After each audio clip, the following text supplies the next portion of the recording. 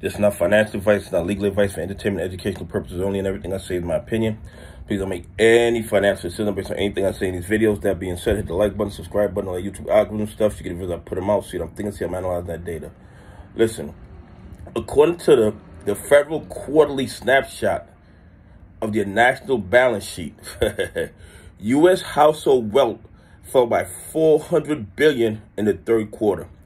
And what makes this even crazier is the fact that this is the third consecutive quarter that it has dropped, okay?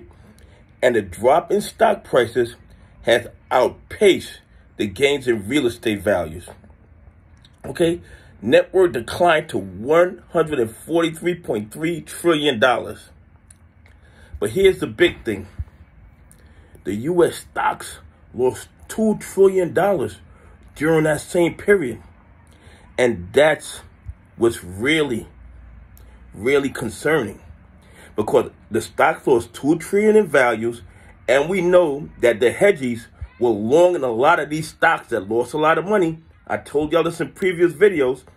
So now that all these companies are down, their stock price is down, and the hedgies who were long in these stocks are also down, which means margin calls. They probably already got the margin call. They probably already got the phone call.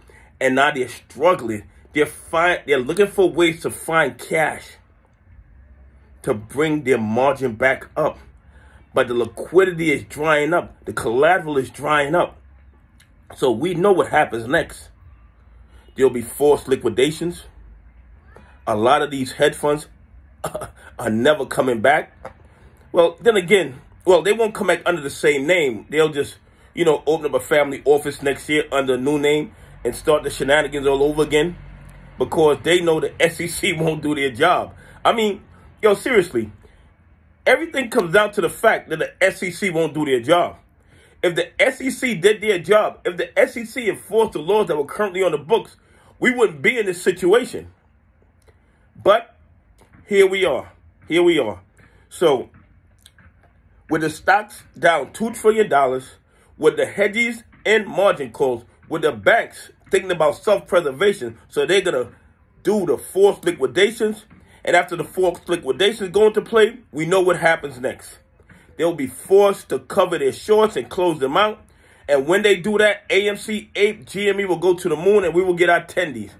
Anyway, hit the like button, subscribe button on YouTube algorithm. Tell me what you think about the household income dropping that much and dropping for the third consecutive quarter. Anyway, have a great day. God bless. And I appreciate y'all on this journey with me.